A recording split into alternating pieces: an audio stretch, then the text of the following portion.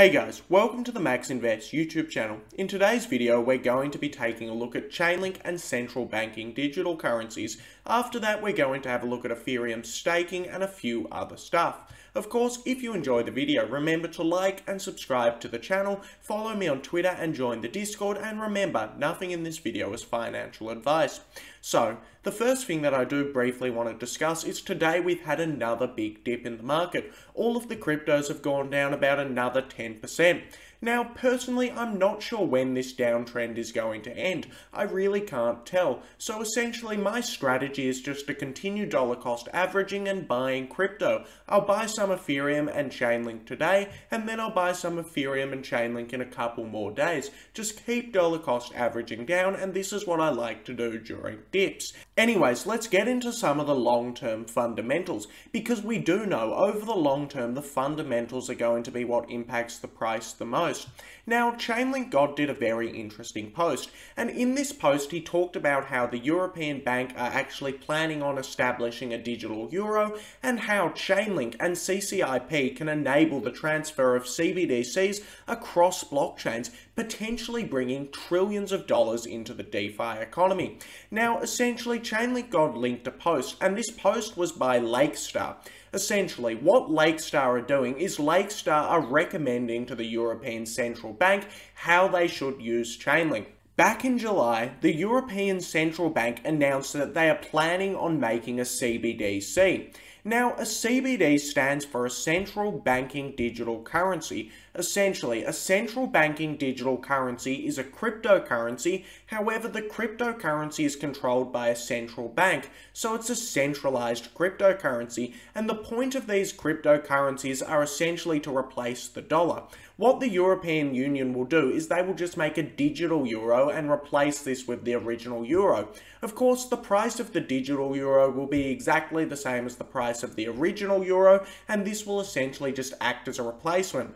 Now, the reason that they are probably going to want to do this, and every bank in the world is considering CBDCs, is essentially because it's a lot easier to use cryptocurrencies for money.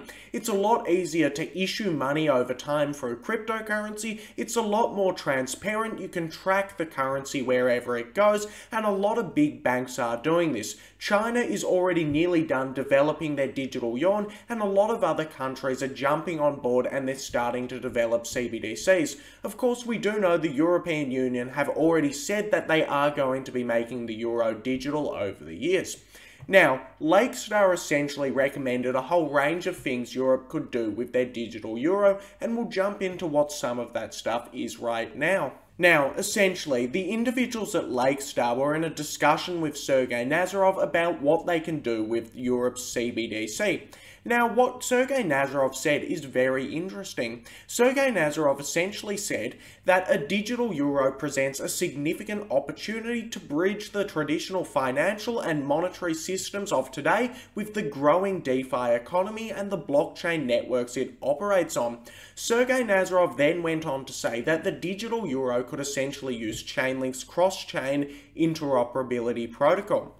Now, what this would essentially do is individuals who are holding the digital euro would be able to use that digital euro on a range of different networks. They'd be able to go onto the Ethereum network and use their digital euro. They'd be able to go onto the Avalanche network, and they'd essentially be able to use their digital dollars across all of the different cryptocurrency networks. Of course, this is made possible through Chainlink. This is because Chainlink have CCIP, and this essentially allows this asset to go through all of the different chains and be used on all of these different chains. Now, in my opinion, this is absolutely huge, and if we see this in the future, there's going to be a lot more use of layer 1s and a lot more value added to Chainlink. Let's use a simple example to illustrate how big this is. Let's say 10 years down the track, the United States have developed a CBDC. Now, this CBDC is essentially the US dollar, so it is just USD, however, it is now on the blockchain. Now, let's say that Matt wants to use this USD. Matt wants to buy, let's say, an NFT off the Ethereum blockchain. Instead of converting this USD into something else on the Ethereum blockchain and buying it, Matt can directly take his money and buy something on Ethereum. Now, let's say that Matt wants to do a bit of yield farming on Avalanche. Matt wants to lend some money and he wants to lend it to people to earn some interest on Avalanche. All Matt needs to do is take his US dollars out of the bank and use it on Avalanche.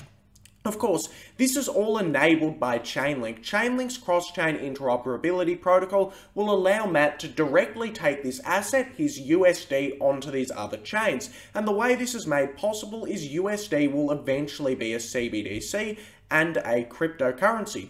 Now, if Matt wanted to do something on the Ethereum blockchain right now, what he'd need to do is he would need to convert his USD into USDC. USDC is a coin that tracks the US dollar and it's issued on the Ethereum blockchain. However, this is one extra step, and one extra step is going to be very annoying in the future, and it will hinder a lot of people from using the blockchain. So, what Chainlink and what Sergey Nazarov are essentially proposing is they're proposing that these countries make their own CBDCs, and these CBDCs can be used on all of the different blockchains. If Matt wants to execute a smart contract on Ethereum, he can just simply use his money that's in the bank. He won't need to do anything else, and this money will be able to circulate through all of cryptocurrency. This would be absolutely huge. This would add so much more value to layer 1s and so much value to Chainlink, because Chainlink's cross-chain interoperability protocol allows all of these different assets to communicate with different chains, and everything would go very well for our investments here.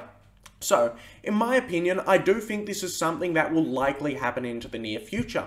You must remember, this is only a recommendation by Sergey Nazarov. The European Bank have not taken this on board yet, and they may not take it on board in the near future. However, I think that this is a very, very good recommendation, and I do believe we will see things playing out like this into the near future. We do know that nearly every bank in the world is going to transition to cryptocurrency and CBDCs.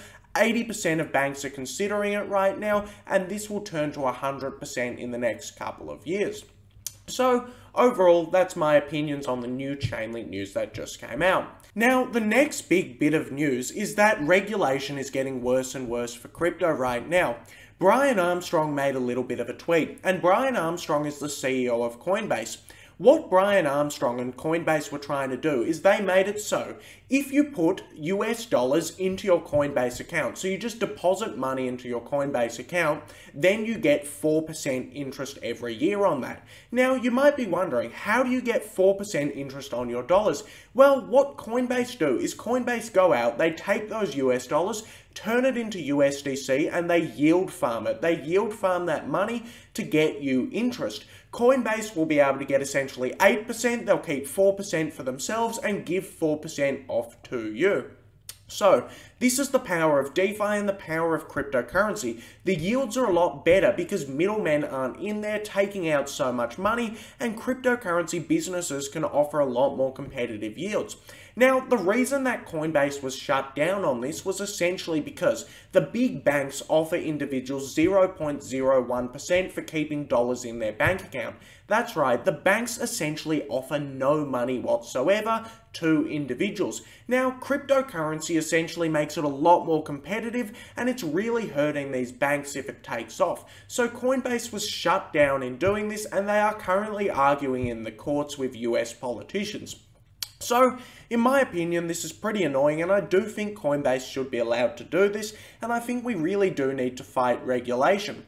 Overall, I don't think regulation will be a long-term problem. Raoul Pal himself has said regulation is all just noise in the short term, and it will work itself out in the long term. Now, at the start of the video, you may remember that I had a bit of a meme up, and this meme says, and then we told them that we were protecting investors, with a bunch of politicians laughing. And I do believe that this is what a lot of politicians are saying. The SEC is saying they're regulating crypto to protect investors. However, the SEC's definition of protecting investors is barring people from getting good yields, preventing token airdrops, and doing a range of other stuff to stop people from getting free money. They're stopping people financially freeing themselves and using DeFi away from the banks. So this is not protecting investors, and I do find it quite ironic. However, in the long term, I do think a lot of regulation will work itself out. The last thing that I wanted to discuss in this video is something about Ethereum staking. Now, Rocketpool is a decentralized Ethereum 2.0 staking as a service system. This means that if you give your Ethereum to Rocketpool, they will essentially stake the Ethereum to you and give you back Ethereum in return. This allows individuals to earn about 5% every year. Now, Rocketpool is entirely decentralized. This means it's controlled by no intermediaries and not much can go wrong whatsoever, which is really good. Now, what Rocketpool have done is they've announced when they are deploying to mainnet. Rocketpool have said that they will be live on the 6th of October, so Rocketpool will be live in just under 1 month. Now, the second Rocketpool goes live, I will probably be staking some of my Ethereum with Rocketpool. And what Rocketpool do is they allow individuals with less than 32 ETH to stake their Ethereum. Now, if you have more than 32 ETH, you're allowed to run your own validator node, but if you don't have that much, you cannot run your own validator.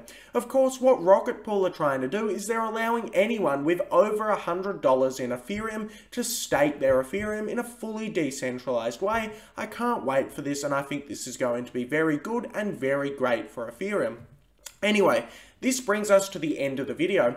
If you enjoyed the video, remember to like and subscribe to the channel, follow my Twitter account and join the Discord channel, and thanks for watching the video.